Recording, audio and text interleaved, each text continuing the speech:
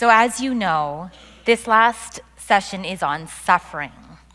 And it's my prayerful desire to equip all of us to really be able to rise up in our suffering, no matter the cause.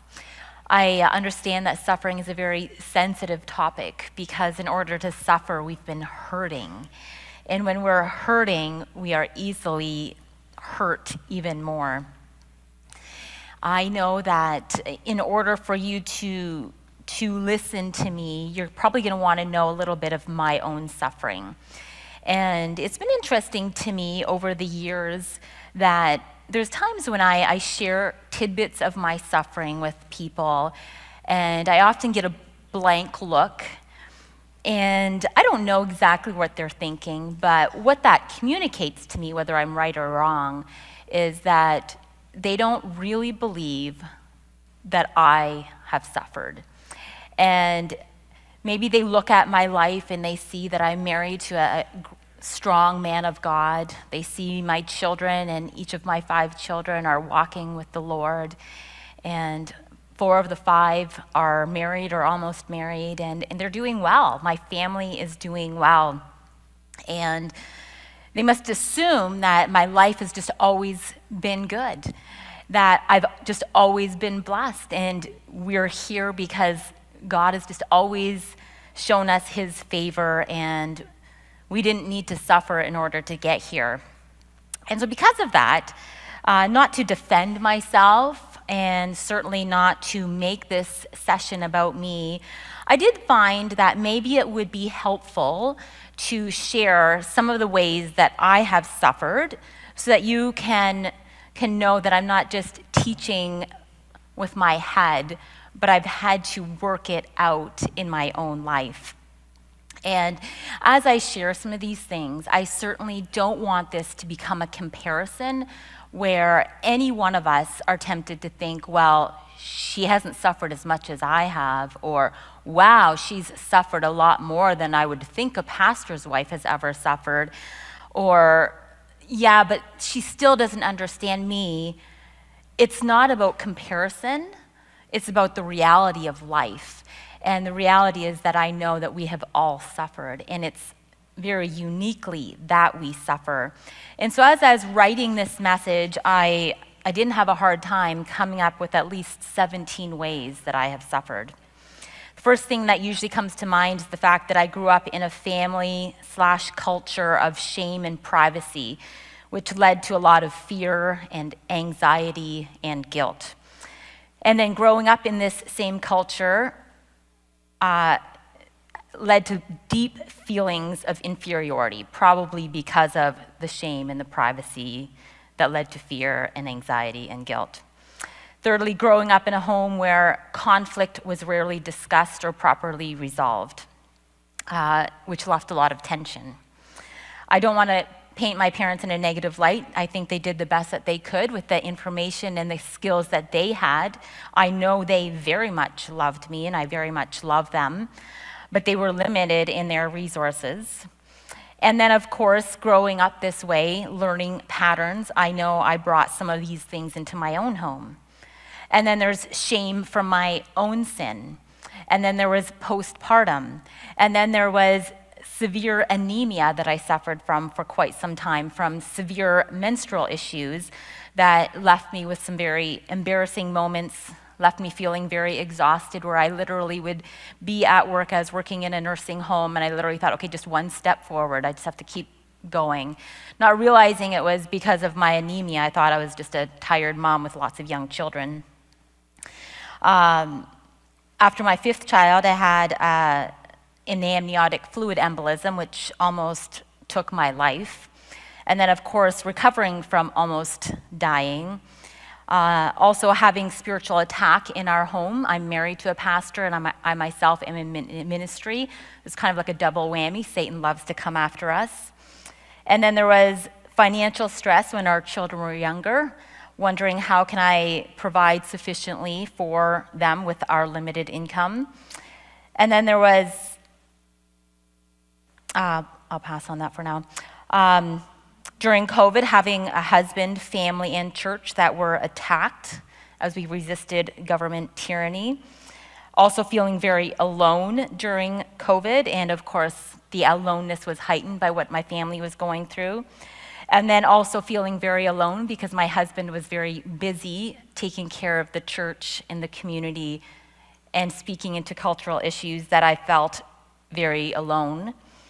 I felt a lot of abandonment and rejected by people who I thought were friends, and not just because of COVID. And then there was my brother-in-law who lived with us for about 6 weeks. He left our home and immediately went and rented a hotel and took his own life. And then there was another family member that also tried to take her own life. And finding that out was probably one of the darkest times in my life. It was someone that shouldn't do that. And yet I know in her own life, she herself had endured a lot of suffering. She had lost a child when he was very, very young. She'd had a few miscarriages. She was in a marriage that she would have felt very unloved. And she did not know how to cope with all of her trials, and it brought her to a point where she tried to take her own life. And so all of that to say, my suffering might be different. I don't have this big story, but I have a list of things that have deeply impacted me. And some of those things I might have just gone through, and maybe some of it almost seemed mechanical, but it's because largely I've processed those things, and I know that those things no longer define me. And I kind of relate to what Desiree said. It's almost as if that was a different life. That's not who I am anymore. All those things have helped shape me. And particularly the last one, seeing a family member try to take her own life showed me that if we don't deal with suffering, if we don't equip ourselves to know how to suffer and to suffer well for Jesus, each one of us could be on that same path. And so it's super important that we all learn how to suffer well. I'm not going to ask any one of you if you have suffered, because I know that you have. But I want to ask you, how have you responded to suffering? Have you become stuck in your suffering? Have you become numb? Have you started feeling like a victim, like that's who you will always be? Or have you been freed because of your suffering, freed to find mercy and grace in the presence of Jesus? And so I just want to say that there are various reasons why we suffer, but because of the gospel, we are called to rise up for Jesus in our suffering, no matter the cause. James 1:2-4 says this: there are various reasons why we suffer, but because of the gospel, we are called to rise up for Jesus. Sorry, that was not the verse I was trying to read. That was the quote I just said. The verse, James 1:2-4, says this: count it all joy, my brothers, when you meet trials of various kinds, for you know that the testing of your faith produces steadfastness, and let steadfastness have its full effect, that you may be perfect and complete, lacking in nothing. And so I want to talk about 4 different types of suffering that I originally saw categorized in a biblical counseling document called Rings of Suffering. And I think for me, it's helpful to kind of understand the 4 different types. It's not a comparison as if one is more significant than the other or one is worse than the other, but rather, if we understand the type of suffering, then we can go to God's word and understand how we can best respond biblically to that suffering.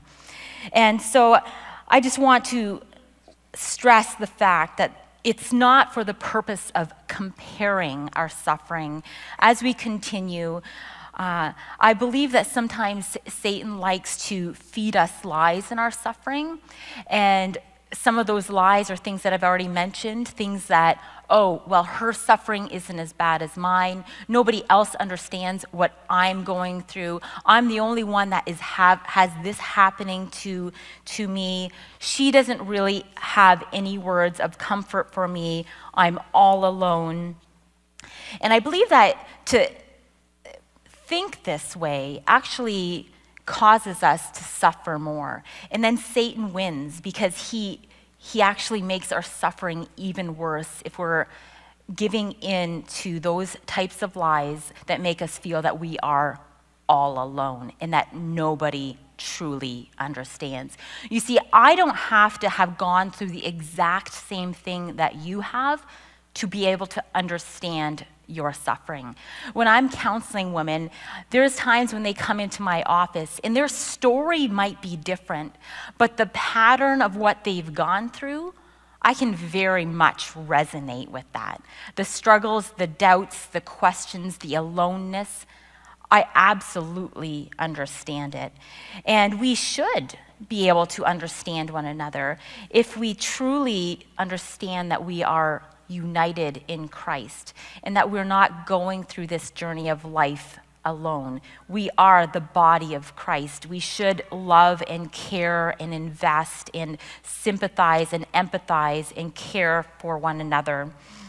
And so as I talk about these things, I don't want them to be individual, personal stories that we each feel are ours and ours alone, but just understand that we all suffer, and we probably all suffer in a variety of ways.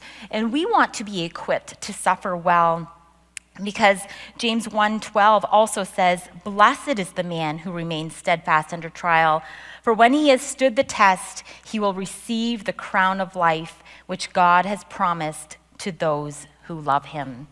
And I want all of us to be blessed as we go through suffering, as we remain steadfast.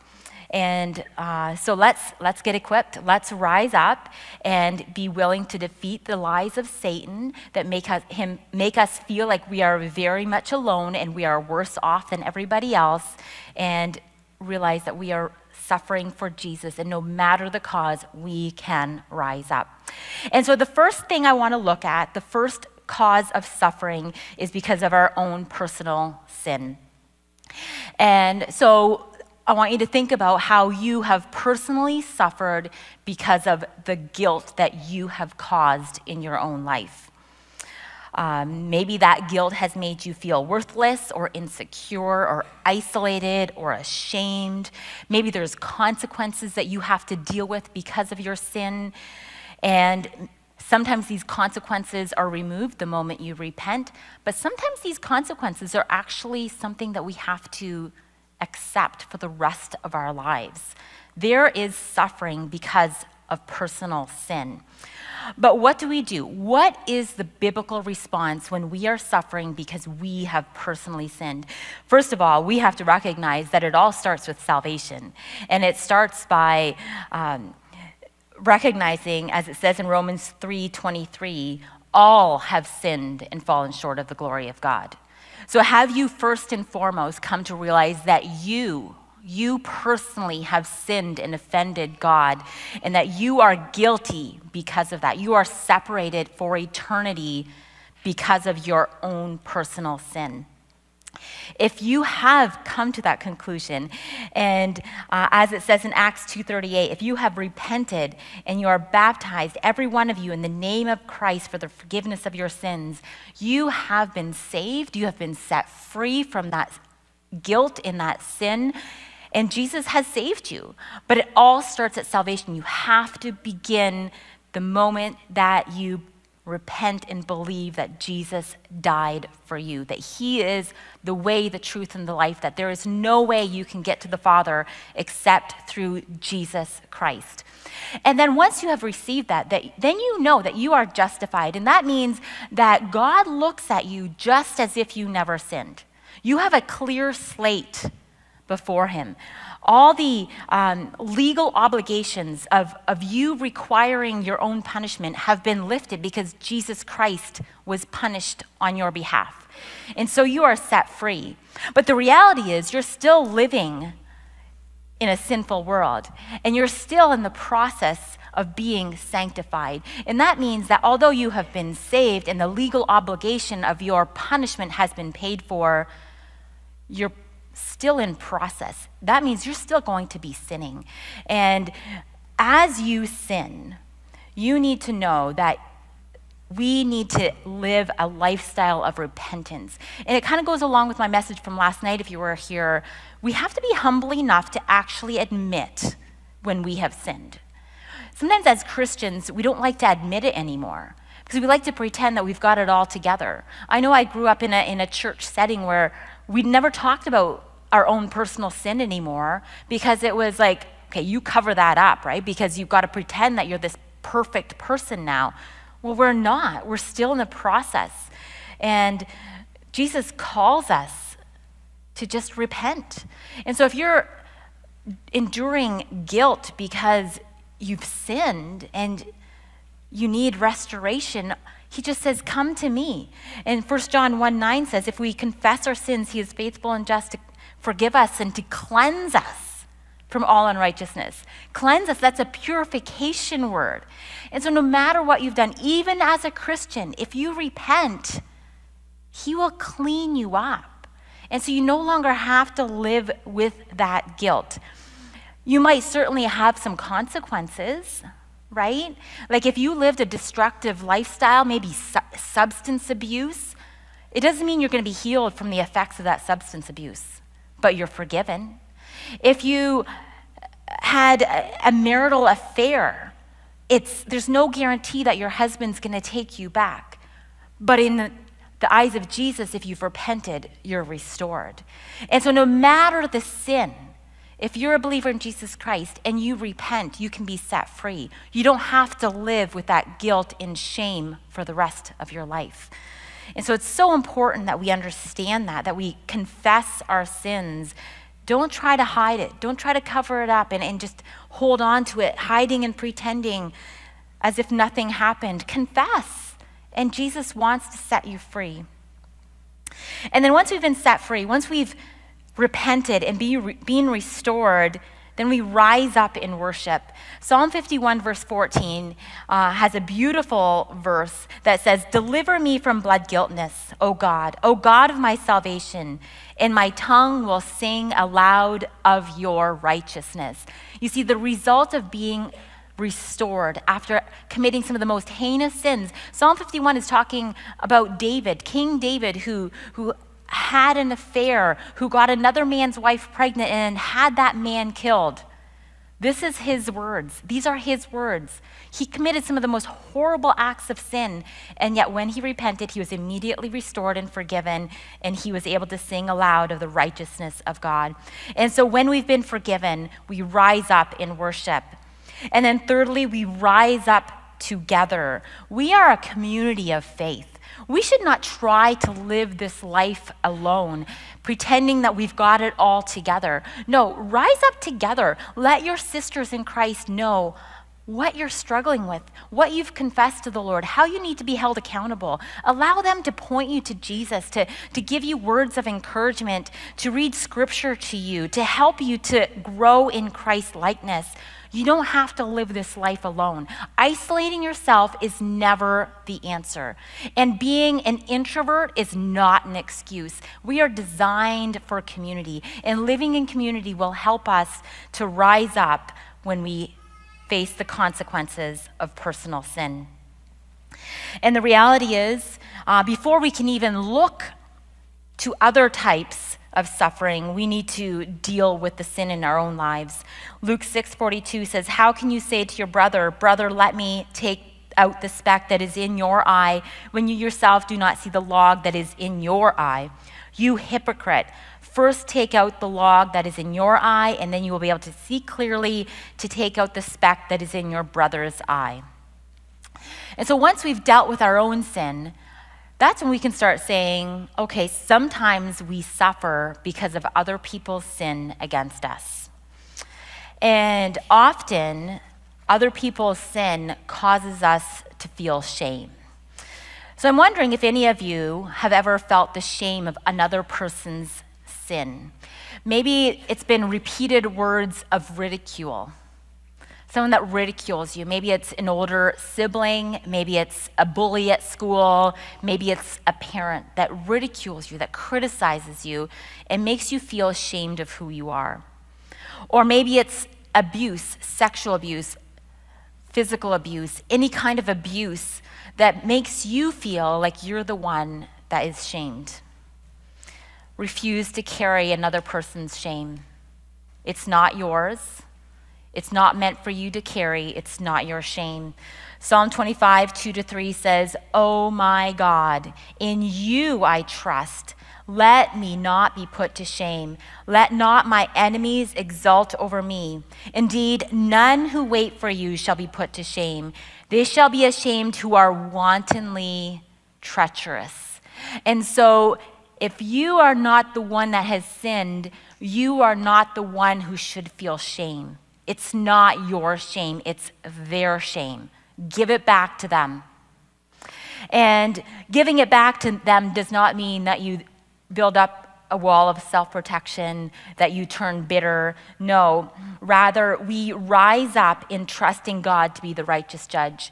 You see, we don't have the capacity to be righteous judges, but God does. You see, in the end, if that person repents, they will receive the same mercy and grace as we have. And they don't deserve it any more than we do. But if they repent, no matter what they have done to you, God in his righteousness will grant them forgiveness. But at the same time, if they never repent and come to know Jesus as their Savior, they will end up with eternal damnation and separation from God. And that's God's righteous judgment that will pass that on to them. But we also need to be ready and willing and eager to grant forgiveness to those who are repentant. And so when people come to you in repentance, be quick to forgive them, no matter how much they've hurt you. Our role as Christians is to be in the ministry of reconciliation. We want to reconcile our relationships. We want to be quick to forgive those who have sinned against us. And even if they never repent, we want to guard our own hearts by putting off bitterness and vengeance towards them. You see, we can't force anyone to repent or to acknowledge their sin, but we entrust that to a righteous God to ultimately, in the end, pronounce judgment as he sees fit, and we know that he will do that perfectly. And so we don't have to take it into our own hands. We don't have to bottle it up. We don't have to continue to exude all this contempt and hatred towards them. No, let God take care of that. Their shame is on them. And if they repent, their shame will be lifted. And if they don't, they will have an account to give to Jesus Christ. So trust God to be the righteous judge. Let go of all bitterness and vengeance towards them. And then once again, we rise up together, right? We are not alone in this suffering. So once again, if we are able to, we want to reconcile with the person who has offended us. But even if they aren't willing to reconcile, let's not bottle up all these emotions and all this shame, carrying it on our own. Let's share with our brothers and sisters. Let's invite mature Christian mentors into our life. We never want to become gossips or slanderers, even against those who have hurt us or offended us. But if you need help in overcoming this, let's not be so silent that we aren't willing to ask a mature Christian counselor or mentor or a small group leader to help you in that process. And we don't just tell anybody the sins of other people, but if they're part of the restoration process, let's invite them in instead of thinking that we can do it all on our own. Just like yesterday, we were talking about being so self-sufficient, thinking we can do everything on our own. Let's rise up together in our suffering. The third way we suffer is because of spiritual attack. And many of you have probably felt that. It's a very dark fear, maybe a feeling of dread and overwhelm that comes at you out of nowhere. And sometimes it happens because you're a new Christian, you've just been baptized, and Satan sees this girl's on a different track. And he wants to stop you. He wants to destroy what Jesus Christ is doing in your life. And so he'll try to attack you. Or maybe it's as you're about to endeavor in a new ministry or an evangelistic project, or you're speaking up for cultural issues. Satan loves to attack during those times. He likes to stop you because he does not want you to be prosperous. He does not want you to be fruitful. He does not want you to move forward in your Christian faith. And so we need to be prepared for that. It's very dark. It's very difficult. But once again, the Bible has the answer for our suffering when we are under spiritual attack. So we rise up in spiritual battle. 1 Peter 5:8-9 says, "Be sober-minded, be watchful. Your adversary, the devil, prowls around like a roaring lion, seeking someone to devour. Resist him, firm in your faith, knowing that the same kinds of sufferings are being experienced by your brotherhood throughout the world." One thing I learned very quickly is not to live in fear. We need to be aware that Satan loves to prowl around. Probably right now, he's looking for someone to destroy and to devour. So as you leave this conference this afternoon, some of you are going to be attacked. And it might come from God working in your life, revealing some truth to you during this conference. And then when you go home, you start second guessing it or thinking, ooh, yeah, maybe I was deceived. Maybe God didn't really say that to me. I'm not going to do anything about that just yet. Or maybe it's going home and facing chaos. Maybe it's with young children, or maybe it's bad news, or whatever it might be. Some of us might face spiritual attack after this because Satan doesn't want anything that happened this weekend to be fruitful and effective. So we want to be on guard for that. But we don't have to be afraid because we know that God is stronger, that Jesus has already won the victory for us, and that the power of the cross is way stronger than Satan could ever be. So what do we do? As this verse says, we are sober-minded. Let's keep our minds clear. One of the ways we do that is by not getting into substances that muffle up our mind, by not being so anxious that we can't think clearly. If we're anxious, we cast all our cares on the Lord. Be sober-minded, be watchful, be aware, be alert, see when it's happening so you don't fall for it, and then resist him, firm in your faith. And then once again, just realize you are not alone, right? It says, knowing that the same kinds of suffering are being experienced by your brotherhood throughout the world. You're not alone. You're not the only one that's ever been spiritually attacked. You have the ability to overcome this. So as soon as you feel it, you pray, you resist, you speak the word of God, you flee, you run from whatever it is. You don't dwell on those thoughts or in those feelings. You don't isolate yourself. You share with other people, invite them to pray for you. One of the things that we do as leaders when we're planning a conference, I ask my speakers, I'm like, get your small group praying for you. Get people praying for you. Get my leadership team, get people praying for you, because I know Satan's going to want to attack. So let's not try to do this on our own. Invite people in. And you have your own story. Some of you are in jobs where you are facing the enemy on a daily basis. And it can be very overwhelming, very hard. And some of those places might be very dark places because Satan is roaming around, prowling around, trying to devour.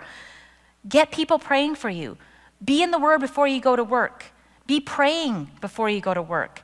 Speak gospel truth to yourself, to your coworkers, whatever the situation might be. But resist him. Be firm in your faith. And along with that, we put on the full armor of God. Ephesians 6:10-22, common passage of Scripture, but let's read it because it gives us strength. It says, finally, be strong in the Lord and in the strength of his might. So it's not our own strength. If we're trying to fight spiritual battles in our own strength, we are going to fall flat in our face and we're going to go down to the pit. But we do it with his might. We put on the whole armor of God that you may be able to stand. See, stand. We're upright. We're not flat on our face, fallen down. We are standing against the schemes of the devil. For we do not wrestle against flesh and blood, but against the rulers, against the authorities, against the cosmic powers over the present darkness, against the spiritual forces of evil in the heavenly places. Are we convinced yet? There are evil forces all around us trying to devour us. And so we have to take up the armor. It says, therefore, take up the whole armor of God, that you may be able to withstand in the evil day. That should give us confidence, not fear. So first of all, we've just been exposed to the fact that there's spiritual forces, evil forces all around us, but we don't live in fear. No, we take up the whole armor. We are able to withstand in the evil day, and having all to stand firm. So stand upright, you stand solid, you place your feet on the ground, and you say, Satan's not going to get me. I'm not going to give in. We stand, therefore, having fastened the belt of truth and having put on the breastplate of righteousness. And as your shoes for your feet, put on the readiness given by the gospel of peace. In all circumstances, take up the shield of faith with which, once again, listen to this. Listen to this. Okay, I love this. And I remember going through some dark days myself, and this would give me strength and power and hope. It says, take up the shield of faith with which you can extinguish all the flaming darts of the evil one. So you're just picturing all the flaming darts. He's trying to get you from all different directions and angles, but we've got the shield of faith protecting us, right? We don't live in fear, but we're on guard. And take up the helmet of salvation and the sword of the Spirit, which is the word of God, praying at all times in the Spirit with all prayer and supplication. To that end, once again, keep alert with all perseverance, making supplication for all the saints and also for me, that the words may be given to me in opening my mouth boldly to proclaim the mystery of the gospel, for which I am an ambassador in chains, that I may declare it boldly as I ought to speak. Once again, rise up together. We are not alone in this spiritual battle. And if Satan is trying to make you feel alone, no matter what the excuse is, he's going to be very creative, and he knows you very, very individually. He knows what your weaknesses are, and he's going to try and make you feel very, very alone as you're fighting this battle. So whatever lie he's trying to feed you, even right now, you deny it. You do not believe it, because as it says, to that end, keep alert with all perseverance, making supplication for all the saints and also for me. We need to do this together. We need to fight this spiritual battle together as sisters in Christ. We are not going to be victorious if we try to do this alone. And with that, I just also want to read Ephesians 3:14-21, because it's another prayer that I have often prayed for my own life. I've prayed it for other people, and it's a transformative prayer if you begin to understand it. And it was actually amazing. We just did this prayer in our women's Bible study, and although I've read it many times, the Lord opened my eyes to something new here. And the newness was that it wasn't just an individual personal prayer, but that was once again a prayer that we are in this battle together. Ephesians 3:14-21 says, "For this reason I bow my knees before the Father, from whom every family in heaven and on earth is named, that according to the riches of his glory he may grant you to be strengthened with power through his Spirit in your inner being, so that Christ may dwell in your hearts through faith, that you, being rooted and grounded in love," listen to this, "may have strength to comprehend with all the saints what is the breadth and length and height and depth, and to know the love of Christ that surpasses knowledge, that you may be filled with all the fullness of God. Now to him who is able to do far more abundantly than all that we ask or think, according to the power at work within us, to him be glory in the church and in Christ Jesus through all generations, forever and ever. Amen." And I know that there's some women here that feel very much alone. Maybe you've never been married. Maybe you've been divorced. Maybe you're going through an extreme marital conflict. Maybe you've been neglected by your parents, or maybe you've been rejected by your friends, or maybe you've been laid off from work and you feel very alone. You are not alone. We are saints together, rising up, fighting this battle, being empowered by the Spirit of God. He's not just working in us individually, but he's working in us together. So let's rise up together as we fight this spiritual battle. And we're on to number 4. And number 4 is that we sometimes suffer because we live in a world that is damaged by sin. And this is such a huge topic. I had a bit of a difficult time narrowing it down. But what I wanted to do is put it into 2 categories. And I could probably divide it into more categories, but I wanted to divide it into the physical. You see, everything, the physical and the mind. So the physical is everything has been affected by sin, right? I'm not talking about the kind of effects that are due to personal sin, but the kind of effects that are just the result of living in a world that is affected by sin. Romans 8:20-22 says, "For the creation was subjected to futility, not willingly, but because of him who subjected it, in hope that the creation itself will be set free from its bondage to corruption and obtain the freedom of the glory of the children of God. For we know that the whole creation has been groaning together in the pains of childbirth until now." So we live in a world, all of creation has been impacted by sin. And so as women, one of my first things comes to mind is that pretty much all of our womanhood, as beautiful as it is, has been impacted by the curse of sin. Think about monthly menstruation and the cramps that we endure, the pain in pregnancy, the pain in delivering a baby, the pain in postpartum, in raising our children, in some women who suffer from miscarriage or from infertility, the pain that we endure in learning to submit to our husbands in marriage. All of our womanhood has been affected because of sin. And it's not necessarily because of our own personal sin, it's there. And on top of that, we have been impacted because there is sickness in this world, there is disease in this world, there is death in this world, and it's not all because of personal sin, it's because of the sin that has impacted our creation. And then secondly, sinful minds. Our minds have been impacted. And I could go into a whole list of how our minds as women have been impacted, but I'm not going to do that today because I want to focus more on the way that the minds of the world have been impacted. Paul calls it a debased mind. And in Romans 1:28 it says, "And since they did not see fit to acknowledge God, God gave them up to a debased mind to do what ought not to be done." And so we see this more than ever in our world, that the whole system has been corrupted by evil. And here we are trying to fight against it. We live in a world that is aggressively opposed to Jesus and all of his truth. And if we are Christians, we will suffer because of that, because we cannot stay silent. We cannot fit in to the context of this world if we are Christians, because the world is so opposed. And that means that if we speak up, they will oppose us, and they will hate us, and we will be rejected, and we will suffer from persecution. But we need to remember that, as it says in John 15:18, these are Jesus' words. He says, "If the world hates you, know that it has hated me first, before it hated you."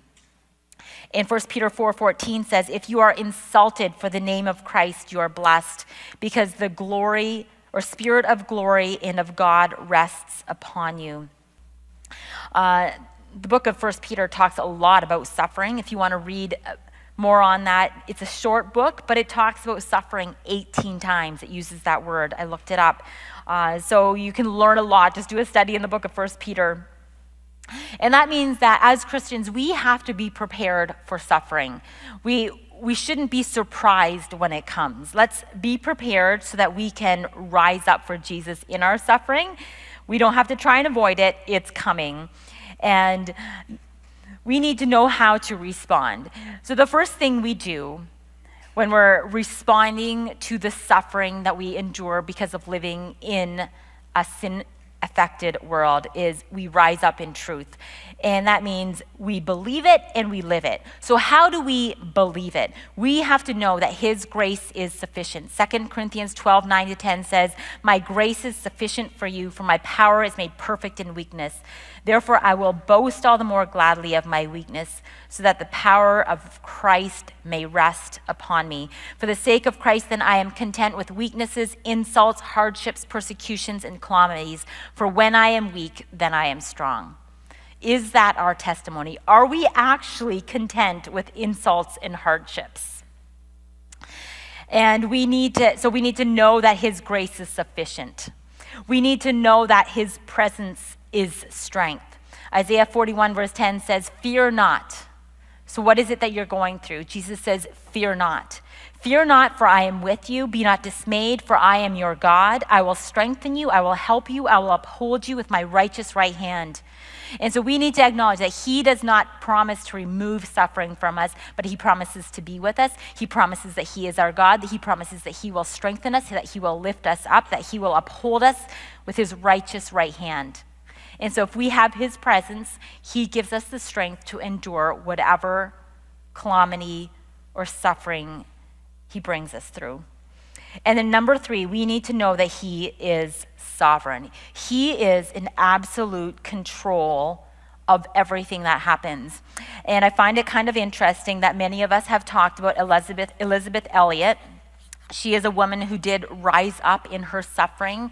And even though she's a woman that suffered incredibly, like I can't even imagine what she all went through, she is quick to say she knows very little about suffering. Very humble woman. But this is her story about understanding that God is sovereign. She says, the Aka story has pointed to one thing: God is God. If he is God, he is worthy of my worship and my service. I will find rest nowhere but in his will. And that will is infinitely, immeasurably, unspeakably beyond my largest notion of what he is up to. God is the God of human history, and he is at work continuously, mysteriously accomplishing his eternal purposes in us, through us, for us, and in spite of us. Cause and effect are in God's hands. Is it not the part of faith simply to let them rest there?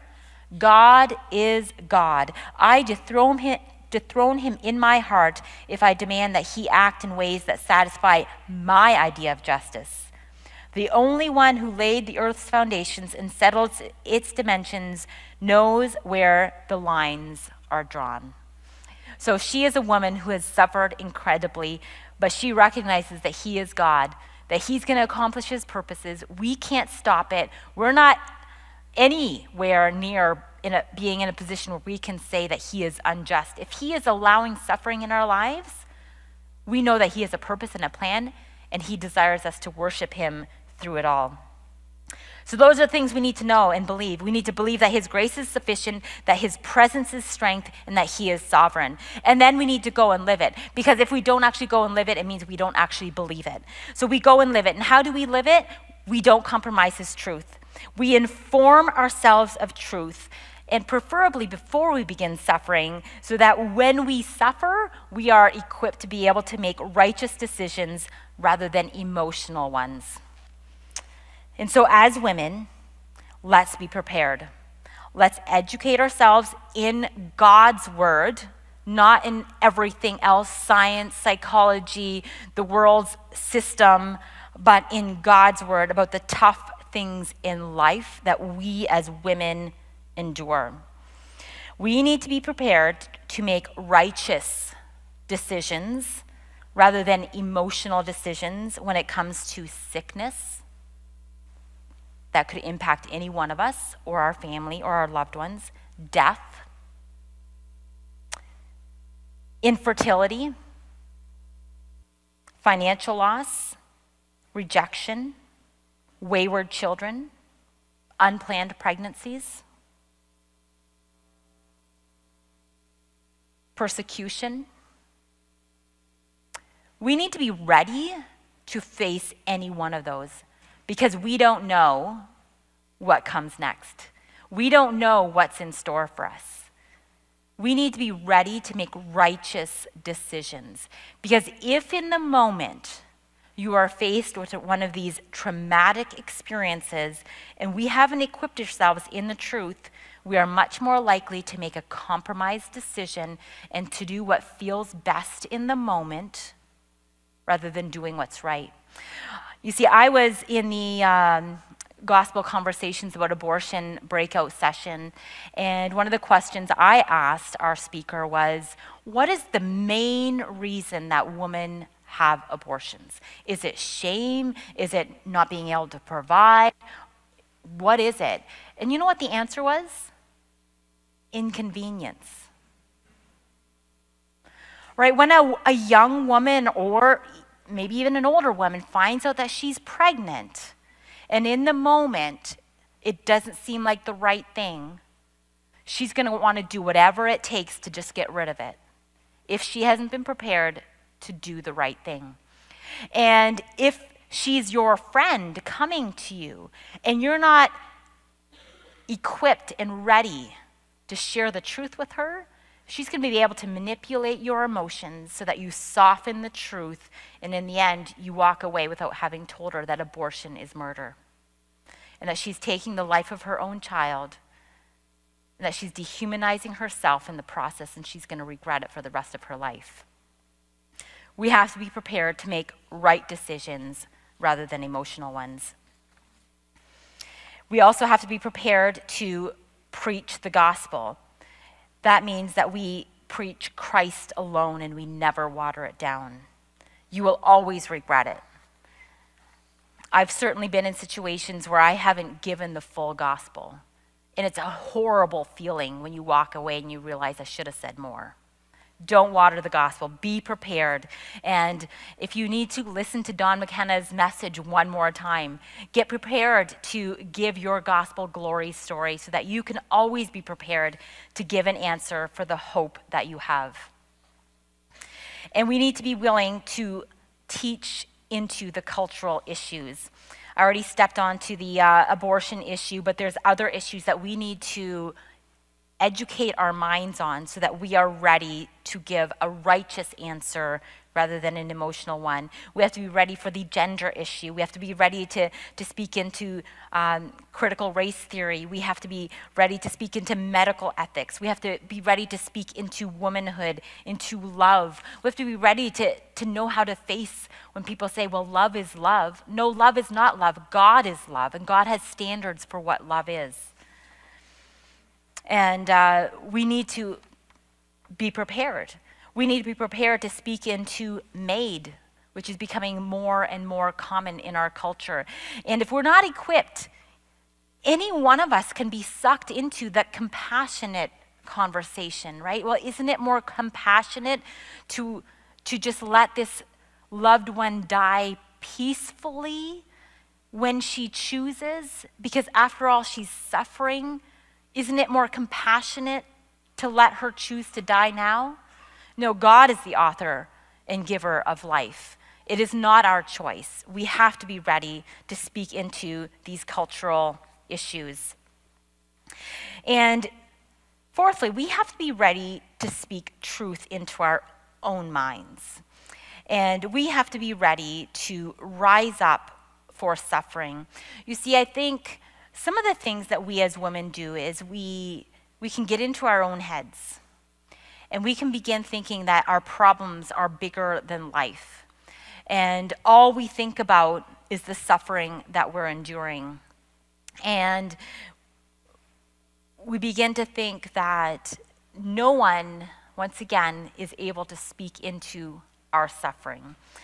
And sometimes we actually shut out God's word or God's people, the very agents that God has given to us to protect us when we're suffering, and we shut them out because we're not willing to listen to them, because we protect ourselves and we think that we know best and that nobody else actually understands our suffering. So once again, let's allow other people to speak into our suffering and never allow ourselves to think that other people don't know what to say to me. God's word doesn't apply to me this time. This is different. That's a lie. God's word always has something to say to whatever it is that you are suffering. And then we rise up in hope as we endure a world that is filled with aggressively angry, hateful people, as we endure the suffering consequences of living in a world that has been affected by sin. We rise up knowing that, as it says in Romans 8, verse 18, "For I consider that the sufferings of this present time are not worth comparing with the glory that is to be revealed." We rise up in hope because there is eternity in store for us. And then once again, maybe you've seen a theme here, we rise up together. We rise up together in our personal sin. We rise up together when others have sinned against us. We rise up together when we are facing spiritual attack, and we rise up together in a corrupt world, a world that has been affected by sin. So let's determine that we will not do this alone, that we will not stop sharing the gospel.